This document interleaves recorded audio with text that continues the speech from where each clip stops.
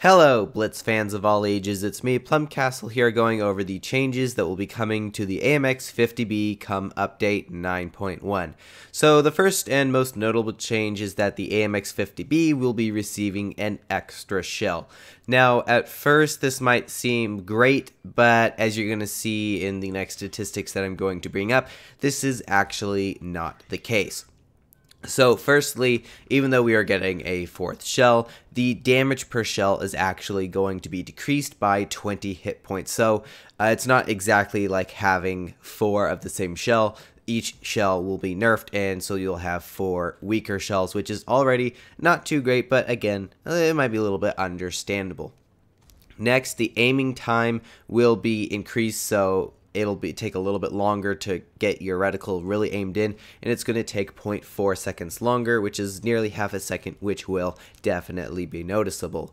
The next thing is that the dispersion at 100 meters will be increased by 0.02, and while that isn't an insane amount, it's definitely going to be a little bit less accurate, so some shots are going to just not hit where they were intended. Now, that's already not looking too great, but the magazine reload time is also going to be increased on top of this by nearly 6 seconds at the 5.84 seconds that Wargaming has announced. Which means that the magazine reload is going to go from the 19.44 that it currently is all the way down, or sorry, all the way up to 25.28 seconds. That is a huge jump. Adding 6 seconds to any clip reload is going to feel absolutely painful. Yeah, I mean, that's just a huge increase.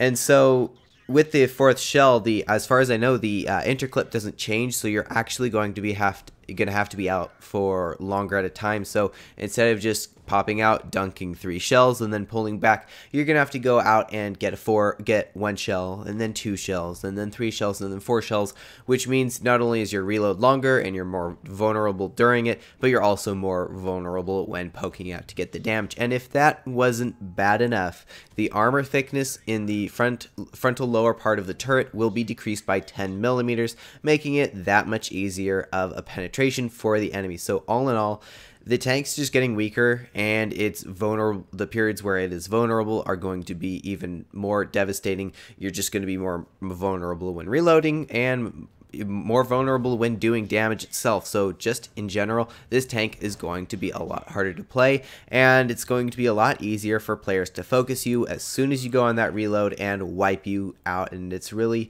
in my opinion, just going to wipe out any fun that the AMX 50B was previously.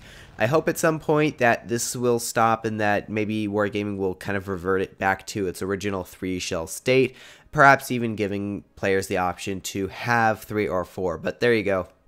That is the AMX 50B in Update 9.1. Not too excited. Never really was one to go for the AMX 50B to begin with, but now I'm certainly not, and well, there's not much we can do for now. We can just hope that Wargaming will change it. And so with that, hope y'all enjoyed, and as always, have fun, good luck, and happy tanking.